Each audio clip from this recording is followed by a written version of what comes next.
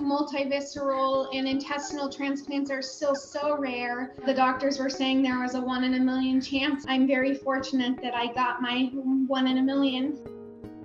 February of 2012, I underwent what was considered a routine gallbladder surgery, and I essentially woke up from that surgery unable to eat.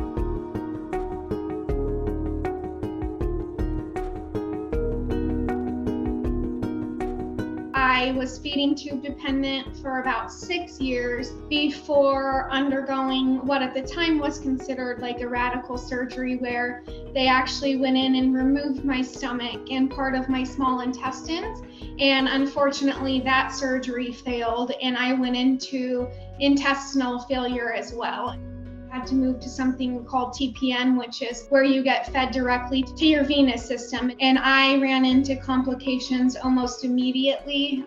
And it was at that time that they said, you're either going to need a transplant or your life expectancy is probably only a few years. My quality of life at time of transplant honestly was so bad. I was having conversations with my family about having my lines actually removed and going into hospice because I was ready to be done.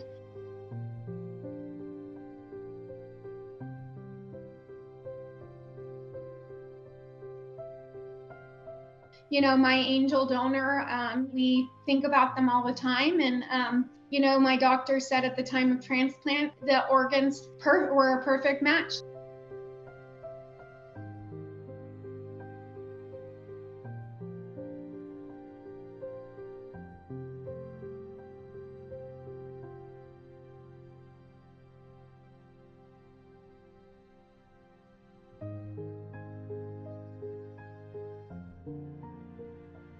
My youngest was 3 or 4 at the time. She's never had a normal, quote, family meal with me. The first time we were able to do that was like so surreal. I told my husband actually this morning, when I'm actually like back to, quote, normal, whatever that looks like, I hope you know we're gonna have so many animals and so many people around, you're gonna get sick of it.